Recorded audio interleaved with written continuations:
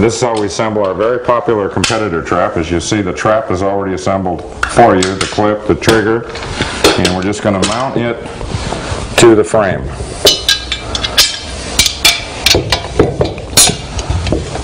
The bolt goes through all three pieces here. It's your washer, your lock washer, and your nut.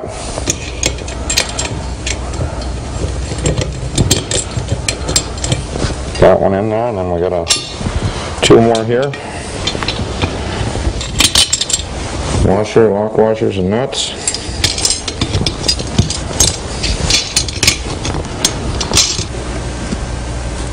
Now we're going to mount the trap head to the frame. And put a bolt up here in the end, which is your pivot bolt. Put the bolt through the frame, through the trap, and then through the frame. Same deal, washer, lock washer, and a nut. You got a square head bolt that's going to go through both pieces. You got a washer and a lock washer, and then you have a wing nut. That'll be your adjuster here that you can change your elevation up and down. Now we're going to mount your spring. Slip it through your spring strap, either direction, doesn't make any difference. Slide it through your bolt hole in the back, put on your flat washer, and then put on your wing nut. Spin that on all the way. And then what you want to do is you want to cinch this up enough that this arm is kind of tight out here in the end. Just put a little pressure on there, don't screw it all the way in. And then you're done, ready to go. Now, to use this, we get a string here. You can put through this string hole so you can stand up and release it if you're by yourself. Pull this back, your trigger spring. This comes with 3 ground stakes.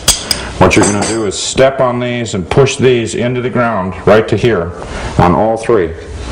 And then you got your stakes that'll drive in on top of that right here to ensure your trap stays in the ground for many more throws before you need to replace it again into the ground.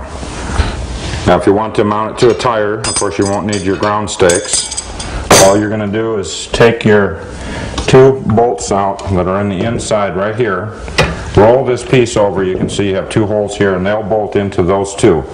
And then you have your back here. This will slide up onto your tire, and you have your bolt hole here, which will go down into your rim, tighten it up, and now you're on your tire ready to throw off the tire as opposed to staking it into the ground. And that's the full assembly of our competitor trap.